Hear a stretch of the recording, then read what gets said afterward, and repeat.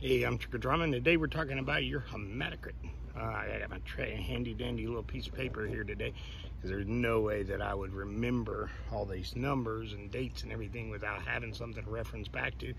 But your hematocrit is one of those things that when you go on to testosterone replacement therapy, TRT, your hematocrit is one of the things that your physician is going to keep an eye on. And it's because your hematocrit is a ratio of red blood cells in your total amount of blood. One of the byproducts of testosterone replacement therapy can be an increase in the production of red blood cells. So when you get your labs done, your physician's going to want to continue to monitor the amount of red blood cells that you're actually producing, because a significant increase in the amount of red blood cells can lead them to know that maybe your dose is too high. They need to back your dose down or take other measures. So one of the things that I always keep an eye on when I get my blood work done is my hematocrit. And I'm going to show you one way, not just to look at the total hematocrit number that you get, but one thing that's going to actually kind of help you tell you where you are as far as your hematocrit and overall where you are as far as hydration.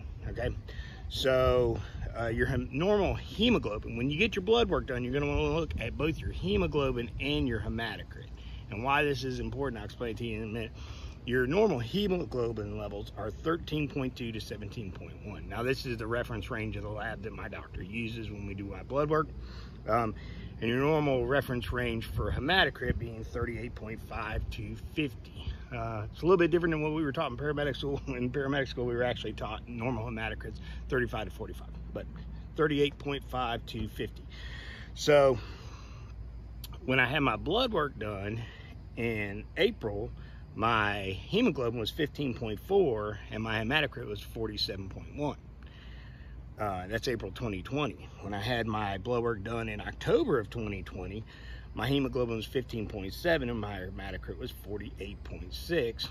And when I had my blood work done in April of this year, 2021, my hemoglobin was 15.3 and my hematocrit was 43.6.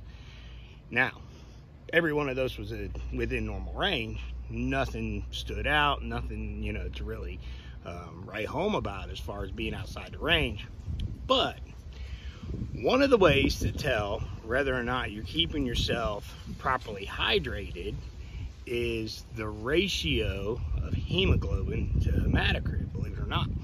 So your hematocrit should be generally 3 times the number of your hemoglobin.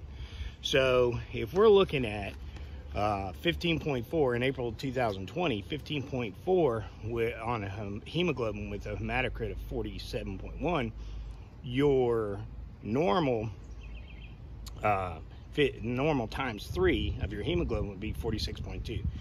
So at 47.1, we actually had an overabundance by ratio of hemoglobin of red blood cells, right?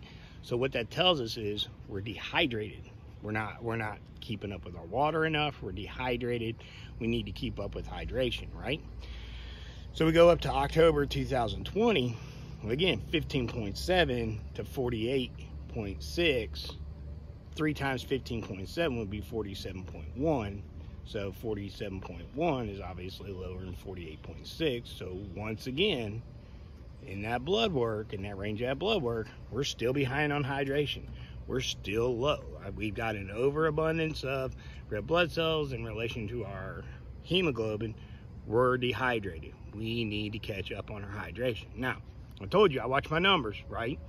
So, man, I start pounding water, And again, this is not something that, like, oh my God, because every one of these reference ranges is within normal limits. But I've told you guys before, I'm really particular about my numbers, really particular about my overall health. If I see something that needs to be adjusted, I'm going after it.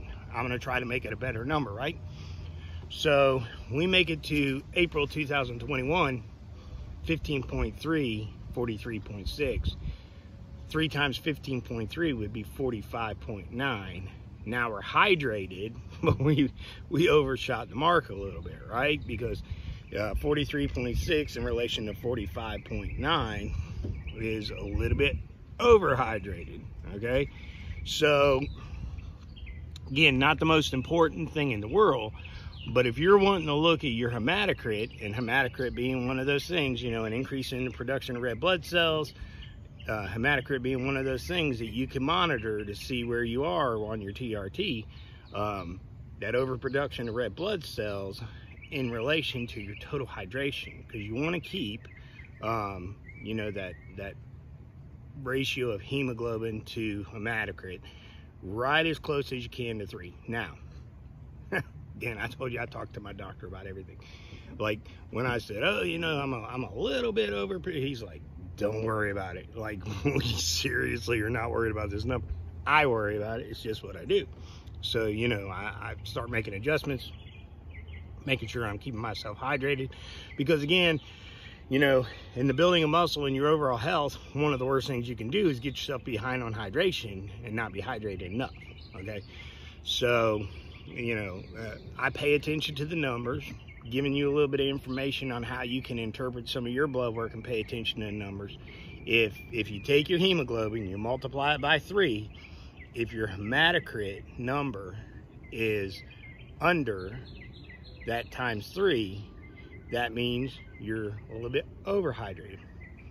If your hematocrit number is over that times 3, then that means you've got an over amount of hematocrit or red blood cells and you're dehydrated. Okay, worse to be dehydrated than it is to be overhydrated, unless it's a significant number. And again, I told you my doctor really wasn't worried about either one of those things. Everything was still within normal range. Really, where you'd start to see that issue is if you were looking in that reference range and your hemoglobin was on the bottom side at 13.2 and your hematocrit was up there at 50. You know, that would be something to be concerned about, and that was a discussion that I had with my physician as well. So not normal to use make videos for you guys and keep looking down at a piece of paper. Apologize for that, but I want to make sure I got the numbers right, and I want to make sure that, you know, as we talked about this hemoglobin hematocrit ratio, that we were getting that right too, and correct dates and everything.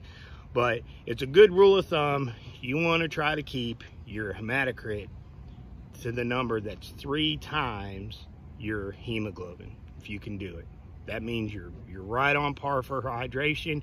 You don't have an over amount of red blood cells, as long as you're within normal range, and you know you've got some good blood work going on. So thought I would share that tip with you today. I'm Trick or Trauma. You guys have a good day.